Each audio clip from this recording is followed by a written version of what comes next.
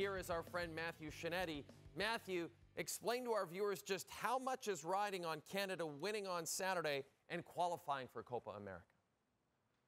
Dude, you stole my word. I was going to use massive. It's funny, Jay. I was speaking to our soccer producers, Owen Marr and Greg Downs, about this throughout the week because really, Canada qualifies. We have to kind of educate people on what the Copa America is. It's the oldest continental tournament. It's older than the World Cup. It's older than the Euros.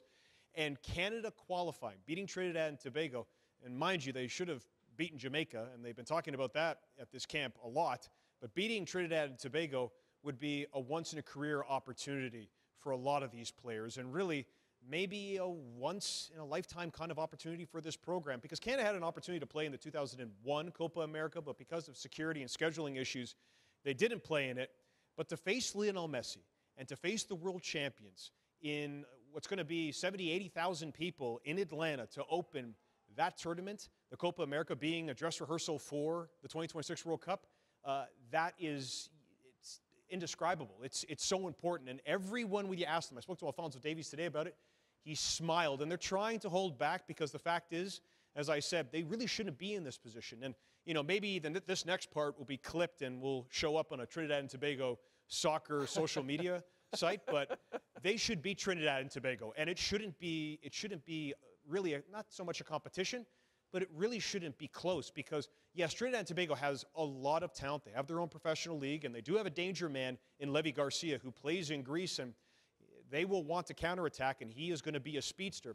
But Canada, pound for pound, has so many talented players. So the real question is, if they don't win, where do they go from here? Because it's 2 years ago, Jay, that you and I were talking in Costa Rica when they had an opportunity to qualify for the World Cup. They lost that game. They played well. But then they had another opportunity to qualify against Jamaica in Toronto. They will not get another opportunity. It's either you win or it's gone. And then really what happens from here? Yes, they will have international friendlies against the Netherlands in June and the United States and Mexico sometime after that. But they will not get this opportunity again. I'll steal your word again. This is massive.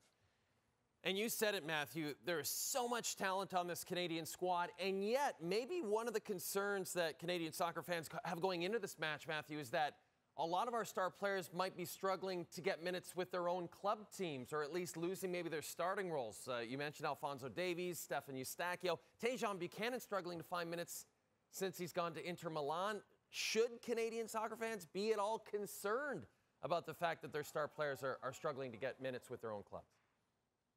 Yeah, it's not ideal when many of your stars, and you name three of them there, are not getting the minutes. And Stephen Eustáquio was playing regularly for Porto, and he's not anymore. Alphonso Davies has had injuries. Tajon Buchanan making a move, it's a step up for him, so he's not necessarily playing because he lacks the talent. He's getting acclimated to the Italian league. The talent is still there, but if there's one player you want to keep an eye on, it's Jonathan David. He scored 11 goals in his last 10 games in all competitions, and Mauro Biello spoke about it today with a big grin on his face. The movement that Jonathan David is showing in training right now. This is a guy who needs half a chance. And anyone, go back on YouTube, go back on social media, watch the clips of his goals recently in all the competitions he's played in. He literally is, they call it a fox in the box. That's the term, maybe the soccer term for it.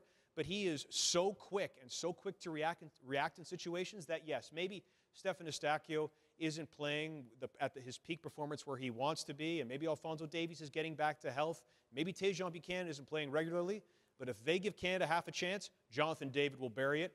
Yes, all the guys are coming in. They want to be informed, but Jonathan David, that's going to be the man to watch on Saturday. And as you said, they should win on Saturday. And if they do win on Saturday, Matthew talked about it, their opening game of the Copa America would be against Lionel Messi in Argentina at Mercedes-Benz Stadium in Atlanta. It would be also very much massive. Massive job by you. Massive. Massive. Massive. Massive. That's his new nickname, Massive Matthew Scianitti. Right there. Thanks, buddy.